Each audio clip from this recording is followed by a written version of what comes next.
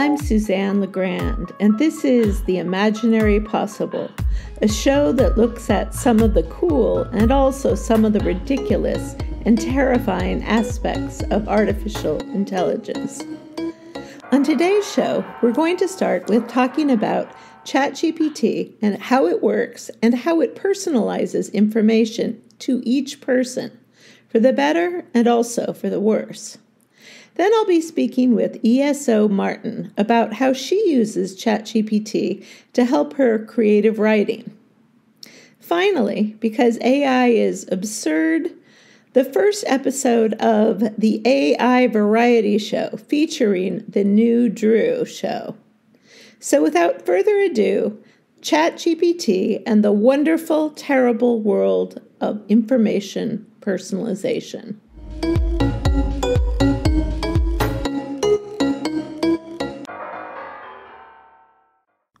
Imagine having a conversation with your smartest friend, the one who knows everything about everything and everyone, except that they have no social skills or real-world experience, apart from what they've read online. Granted, they're voracious readers. Welcome to ChatGPT, or Generative Pre-trained Transformer Chatbox, launched by OpenAI in November 2022. How does it work? You type a question, give it a task, and faster than you can say, "My robot genie, what the?" it delivers the answer to you. To understand it, it's helpful to compare it to a Google search. You type in keywords and sometimes a sentence in a Google search. For example, what is the average cost of a one-bedroom apartment in Portland, Oregon in 2023? Without a Google search, I can tell you it's way too expensive. Google returns a list of links to websites that are likely to have the information you are looking for. I can search for listings on the second and perhaps the third page, though almost no one looks past page 1 or 2. Now let's compare that to ChatGPT. Instead of giving you a list of web pages, ChatGPT will do its best to answer your question. It also processes the information in ways that you can specify. For example, can you create a table comparing average rental costs of a one-bedroom apartment in Portland, Oregon, Seattle, Washington, Bloomington, Illinois, and Charlottesville, North Carolina in the year 2019? Not only can I request information be delivered in a certain format, such as a table, a script, a blog post, a cover letter, I can also request level and kind of information. For example, give me 3 different definitions with examples that a 5th grader would understand. This is just scratching the surface of what I can ask AI to do. Instead of sending me to a web page to find the answer, ChatGPT delivers specific results tailored to my questions and requests. Given what ChatGPT can do, some compare it to having a personal assistant who is willing to help 24/7. Further, ChatGPT detects emotional tone and can provide encouragement and respond as a human might. But there's some problems too. When you get information from ChatGPT, you have no way to evaluate the credibility of the information or to know where it's coming from. In a Google search, you are given a link to a website and can evaluate the credibility of that source of information. Because we don't have the ability to evaluate the credibility of the information it gives us, we run the risk of even greater confirmation bias. That is, getting information which already agrees with what we believe to be true. With ChatGPT, the information superhighway has been replaced by an endless echoing supermall of information that reinforces our pre-existing biases. Collectively, we have seen how lack of a good flow of credible information reinforces not just confirmation bias, but contributes to polarization and division, the spread of misinformation and disinformation, and the undermining of democratic processes. How is ChatGPT using the detailed personal information we so willingly and freely give it? That's the question of who the man is behind the curtain. Who owns AI technology, and what exactly are their intentions? What exactly are they doing with all of our data? Now on to my interview with writer E.S.O. Martin.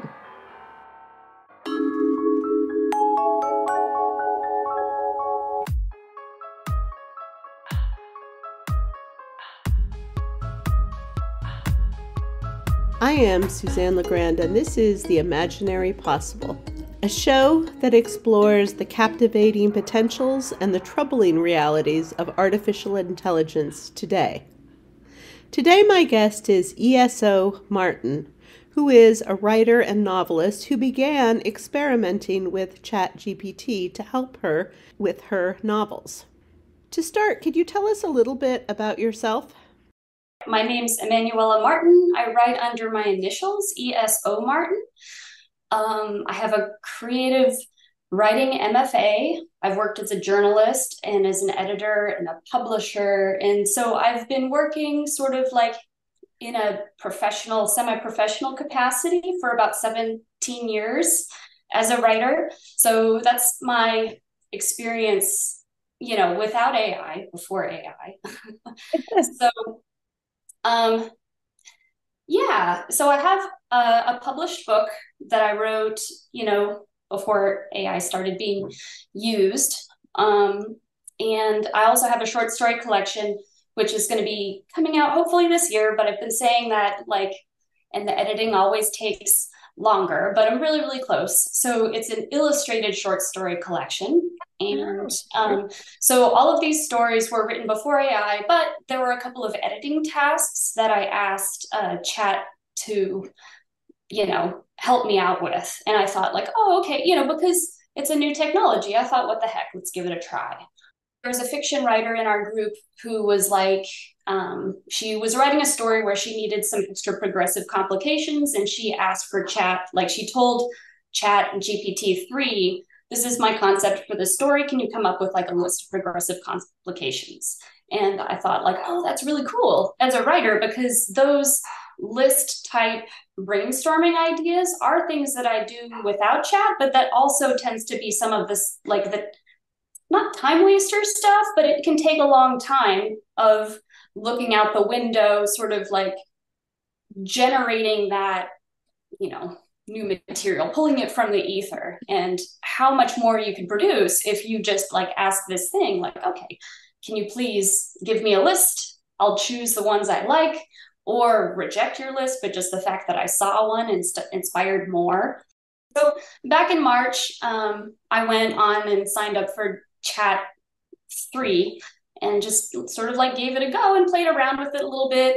I didn't use it for anything other than just like a few back and forth conversations, but I could automatically see like, oh, okay, this is going to actually be a major tool for the future. And this is something that I want to learn about, because I'm typically a late adopter for technology, because new technologies come out all the time and then fizzle out and don't matter.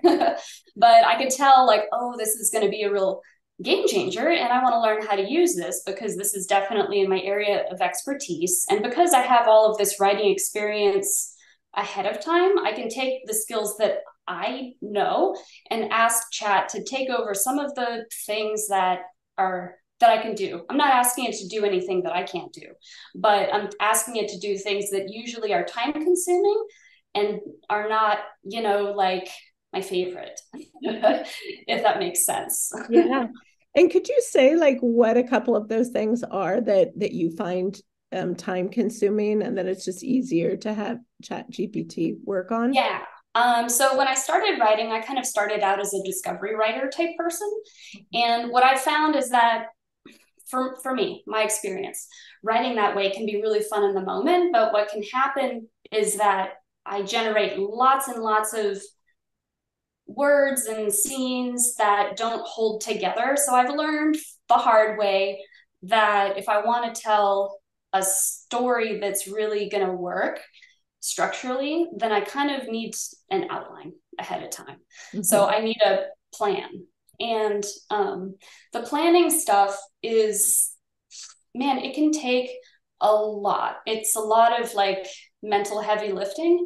And so much of what makes writing unique is a person's voice, their particular ethic. And for me, so, I've got this collection I'm working on, but I'm thinking about moving forward. Next year, I'm probably going to start moving in the direction of writing young adult fantasy romance. And so that's a genre that uses, like series typically do really well. And so this month, what I've been using chat for is like, okay, this is my series concept. Let's come up with, I'm asking it to play the role of like, pretend you're a best-selling, young adult fantasy romance author. We're going to be co-writing a book together. This is my idea for the concept. Let's generate some ideas for books that would fit in this concept. And so then I pick a book idea I like, and I say, all right, this is what I see the vision of this book being. Could you put it in an outline format using like Save the Cat Beats? And then let's come up with a scene list after that. This is my spreadsheet that I use for, understanding characters better, to make sure that they have a tragic flaw, to make sure that they have like allies, to make sure that they have strengths, so I have the typical questions that I ask myself when I'm creating a character, the questions that I usually ask myself when I'm creating a plot. And instead of doing it in a notebook with pen and paper like I usually do, I'm just asking chat, and I'm telling it the information I already have, and I'm asking it to fill in some of the blanks for me. And if it goes in a direction I don't want, I say, all right, let's, instead of doing that, I want to do it this way. Can you please redo it? And so for that type of a thing, like I can outline a book in a really detailed way where I'm going from concept, character list, act structure, scene list. If I were doing it without chat, it would probably take me several weeks to maybe even several months to get that detailed. With chat, I can do it in a day, which means I'm up and working on actual new words, new scenes much, much faster. Do you find that you're writing novels faster using ChatGPT as a kind of sounding board? Well, I've only been using it this way for like a week, so it's not like I've written many novels this way, but I can see like, oh, okay, wow, getting to the scene list stage means that I could start tomorrow, but the way I want to work is I actually want to plan out this entire series first. So I'm like, 4 books into like potentially an 8-book series. So I'm like halfway through. But the speed with which I've been able to see the whole thing much faster, like, yeah, I like, it's made it much, much easier for me to see starting. I could start on book 1, scene 1 today, but I want to outline the entire series before I get started, because sometimes something in book 8 might influence something in book 2, and I want to have that planned out first. Do you use ChatGPT for things like proofreading? I haven't. I have, so right now I'm actually signed up for ChatGPT 4, because I'm on there almost every day for writing and actually non-writing things too. Like I ask it for recipes, or, I'm homeschooling my son, so I can ask it for lesson plan type things. I'm learning Polish, as is my son, and so I've asked it for like Polish grammar instruction. Like, can you please explain the dative case to me and provide examples? And so I'm using it for all kinds of things, not just writing. And to me, it was worth, I also want to learn how to use it really well. Is there anything that you would not use ChatGPT? I wouldn't ask it to write the book for me. And why not? Why not? Well, because it's not very good at continuity. And also the writing of it is the fun part for me. So I'm preserving that for myself. And also the way I kind of see, like it's sort of like a gray area for who owns the copyright of that thing right now. So if I were to write a book, I would want to definitely make sure that even with the outlining, there's a lot of human input going into this, because its initial ideas are often very generic. And so it takes me and my vision to add specificity. Usually its first act is very slow. I have asked it to draft like scene parts before just to kind of like experiment. And I don't know, like sometimes the writing it comes up with, like I wouldn't use it that way. It would need to be heavily edited. Like it'll use a lot of Tom Swifties. Yeah, I mean, it's like I have a lot of stories in me that I want to write, and I want its help to get me through the things that usually bog me down so that I can get to the things that I like faster. That makes sense. Writing is one of them. What do you think about the criticism that some writers have of not just Chat GPT, but all of AI in terms of using other writers' works to train on and essentially using copyrighted material? Well, I think it's really tricky with the really big name people because, so for example, George R. R. Martin, it might have never read any of his books, but there's so many blog posts, there's so many book summaries, there's so many movie commentaries that are, like free on the web that Chat could have read, like book reviews where maybe they have a sentence here, sentence there, and those are all within the licensable framework for those authors. And I can see how Chat might have with all of the information that's out there for free, it could probably have connected the dots on its own about what happens in these books without having read the books. Mm-hmm. And also there's the argument of, keep working on new things. And so far the publishers haven't sued. So far it's just writers suing. So, I mean, I don't know. Mm-hmm. I think that, yeah, it's sort of like it's a new technology, and right now lots of things about it haven't been monetized. So for example, when I look up recipes, if I try and Google recipes, there was once a time where people were just putting recipes up. Now, every time I try and Google a recipe for bread, it's got like ads, pop-ups, sign up for my newsletter, all of that extra stuff that has been monetized. And all of the first Google searches are all paid for ads, right? So far, Chat GPT hasn't had that happen to it yet, although I do feel like that's an inevitability where it'll start pointing people towards things that maybe have been paid. And right now it's still, it hasn't turned into that yet. So I want to use it as much as I can before it gets all junked up with advertisements. For other writers who are thinking about using some of these tools, what would you suggest that they do?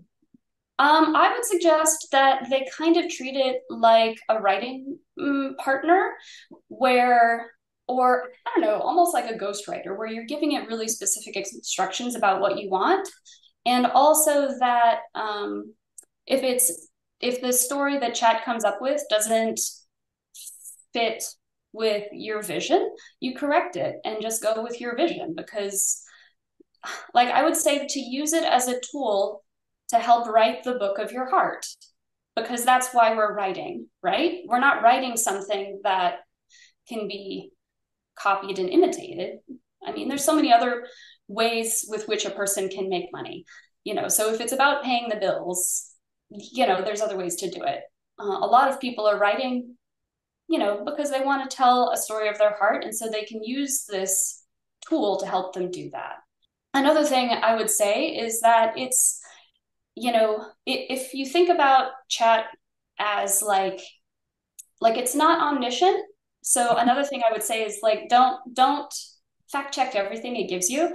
So for example, for an example, so the series that I'm planning out has to do with, young adult romantic fantasy, but set in a Polish mythological setting. And so one of the books that I was planning was about the Mermaid of Warsaw. And so I said, all right, let's come up with an outline for the Mermaid of Warsaw. Here's the characters, here's the story. And so it starts out like in a seaside town of Warsaw. And I was like, whoa, hold your horses. Warsaw is landlocked. It's not by the sea. So you have to also do your research and not just trust what it gives you, because it might be incorrect information. It's not an omniscient tool. But it's still a tool. Like, think about how much easier it is to drive around using Google Maps instead of using, a map or just winging it and asking for directions. To me, chat as a tool is sort of like use it like it's a map. This is my destination. This is where I want to go. Please give me the steps to get there. Do you find that it gives you better information if you ask it nicely? No, I mean, I always talk to it nicely. I say please. And I also, so this is actually part of training it. If it gives you what you want, then you should say thank you, because that's giving it input that it gave you correct information. If it gave you something that you don't want, don't say thank you, good job, and then tell you what you want corrected, because that's giving it contradictory information. So when it gives me something that I don't want, I'll tell it the parts of it that I liked, that I wanted to preserve for its next iteration. So I'll say, thank you, I really liked the characterization here, and I really liked, what you did for scenes, 25 through 27. So I'm giving it feedback on the part of its answer that worked for me that I want to preserve for its next attempt. Mm-hmm. And then I tell it specifically what I want changed in the next attempt. I've heard this from like romance authors. Like, if you ask it to write a steamy romance scene, it might, because ChatGPT has guardrails on it, it might instead give you like a advice on safe sex or something like that, and it won't produce the scene that you want. So you have to specify that you want it to be in fiction. There's another AI writing tool that's really popular that has first draft ability and also outline ability. That one's called Pseudo-Write, and I haven't played around with it yet, but I've heard a lot of people talk about it. I have a feeling that a lot of writers are doing this as well. Mm-hmm. I mean, it's a fun thing to play around with. It's really awesome as a brainstorming tool and as an outlining tool. Great. Well, thank you so much. You're welcome. And so if people want to learn more about my work, my website is E.S.O Martin at ESOMartin.com. Yeah, www.esomartin.com. And I also have a free short story available for readers to download. It's called Heart in a Jar. And it's sort of like a dark fantasy type story. When is the short story collection coming out? Hopefully before the end of the year. The collected short stories is called What We Talk About When We Talk About the Apocalypse. So these are all short stories written between this year and so over the last 17 years, so 2006 to now, having to do with relationships, apocalypses, personal, relational, global, but most of the stories have to do with relationship themes. You're listening to The Imaginary Possible, a show about the captivating potentials and troubling realities of artificial intelligence today. I'm Suzanne LaGrande, and this is KBOO Community Radio, KBOO 90.7 FM in Portland. To listen to this and other episodes of The Imaginary Possible, visit us online at kboo.fm or theimaginarypossible.com. One of the issues in the writers' strike now ended was the use of artificial intelligence. Drew Barrymore decided to resume production of her talk show before the end of the writers' strike, and decided to cross the picket line. She said, "I stand by my decision," or something of that effect. And then she was called out as a scab, which she was, and she got a lot of blowback. I think that's what they call bad publicity. And then she announced she would be stopping production of her show, and she was sincerely sorry for anyone she hurt. And I'm ad-libbing here, but I really am sorry to writers I offended. I would never disrespect you. I love writers. It really wasn't her best moment. And then the strike ended, and it was okay to resume production, and Drew Barrymore went back to work. But 3 of her staff writers chose not to come back. So that's probably more than you need to know to give you the context for the first AI show skit The new Drew Show. Ladies and gentlemen, get ready to embark on a journey into the whimsical world of Hollywood's most enduring and eccentric star. Welcome to the new season of The Drew Barrymore Show, where the extraordinary meets the ordinary and the quirky reigns supreme. Wait, is that really the new opening? The quirky reigns supreme? Drew, we're on a tight shooting schedule. Time is money. She's been a beloved actress, a producer, and an author, but above all, she's been unapologetically herself. Now, Drew is taking her unique brand of entertainment to the talk show stage, where she'll be your guide through a world of laughter, heartfelt conversations, and unforgettable moments. Buckle up for a roller coaster of emotions as Drew sits down with some of the biggest names in the industry, bringing you their untold stories and hidden talents, all while sprinkling her signature Drewisms along the way. Drewisms? Who wrote this crap? You know who wrote it. You signed off on it, remember? Yes, but you said no one would be able to tell the difference. No, I said it would cut costs. You know how much we'd have to pay a writer at scale? This is entirely free. Yes, but it's too wordy or... Just read the script. Maybe we could get someone to edit it. A real person. I just saw a woman in the hallway. That's the cleaning woman, and her last day is tomorrow. Soon we're going to be fully automated. There's just something off. Yes, but think about the money we're saving on production costs. Hi, everyone! How are you doing today? Great! I am so beyond thrilled to welcome our very first guest. She's an absolute force of nature in the world of cinema. From her breakout role in Bend It Like Beckham to her performances in period dramas like Pride and Prejudice and Atonement, Kira has this incredible ability to transport us to different worlds with every role she takes on. Please give a warm, quirky welcome to the one and only Kira Knightley.